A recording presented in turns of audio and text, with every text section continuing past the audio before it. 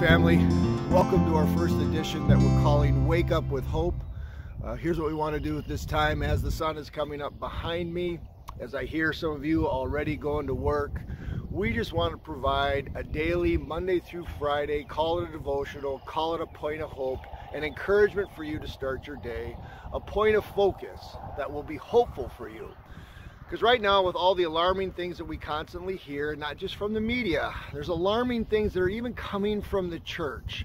It's been on my heart to say, what can we listen to? What can we hear? What can we go to in God's Word that's going to draw us back to Jesus? We've been doing this on Sunday mornings in our series we're calling Satisfied. We also want to do it every morning, Monday through Friday, to draw our attention back to Jesus. So my thoughts were drawn today to John chapter 6, to a story where Jesus just got done feeding the 5,000. And after he got done, the people, they were following him, but they are looking for him to do more physical miracles. And Jesus says this, "I tell you the truth, you want to be with me because I fed you, not because you understood the miraculous signs. So don't be concerned about perishable things like food. Spend your energy seeking the eternal life that the Son of Man can give you."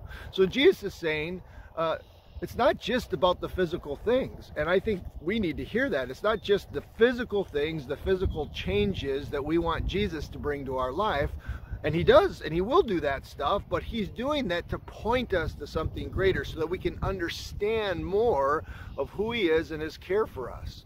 So they ask him, they say, we want to perform God's works too. In other words, we want to be part of these great miraculous signs. What should we do? And I love Jesus' answer. This is the only work that God wants from you. Believe in the one that he has sent. That is what we want to do during these mornings of Wake Up with Hope. We want to draw your focus back. Even if God is doing some great miracles in your life during this time, we want to draw your focus back to Jesus, to be the one that you are setting your hope on every morning. That is how we should start out our focus.